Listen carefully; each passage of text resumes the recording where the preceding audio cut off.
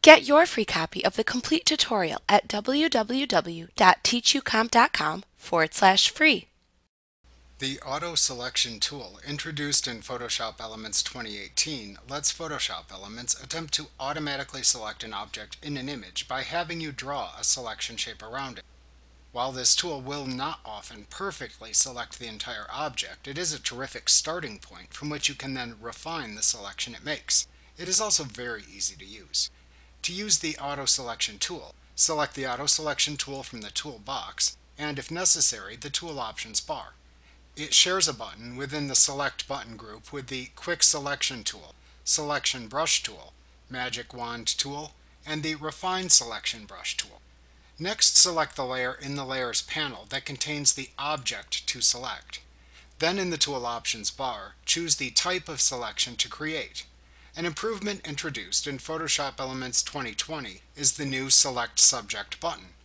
If you have a photograph of a subject in a layer to select, you can simply click the Select Subject button at the right end of the Tool Options bar to let Photoshop Elements attempt to select the subject automatically with no selection needed. Alternatively, to create a new selection, select the New Selection button. To add to an existing selection or subtract from an existing selection, instead choose either the Add to Selection or Subtract from Selection buttons. To then select the type of selection tool you use to create the selection area within which Elements will look for an object to select, make a choice in the section of the Tool Options bar to the right. You can select either the Rectangle, Ellipse, Lasso, or Polygon Lasso choice. You use these selection shape tools just as you would use the corresponding selection tool within the toolbox. If the Sample All Layers checkbox is checked, then the Auto Selection tool will try to select an object in all layers you click and drag over. If unchecked, it will restrict itself to the currently selected layer. To constrain the selection to the inside of the region you click and drag over, check the Constrain Selection checkbox. If unchecked, the selection can extend beyond the area over which you click and drag.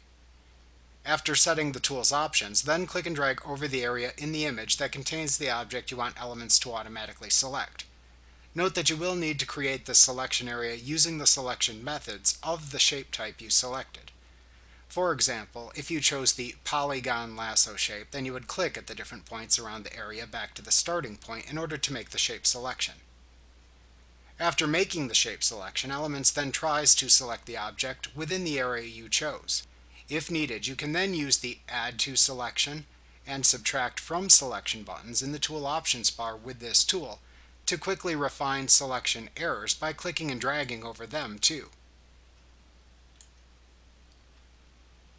This helps to quickly give you a selection area that you can then use or further refine if needed. Like what you see? Pick up your free copy of the complete tutorial at www.teachucomp.com/free.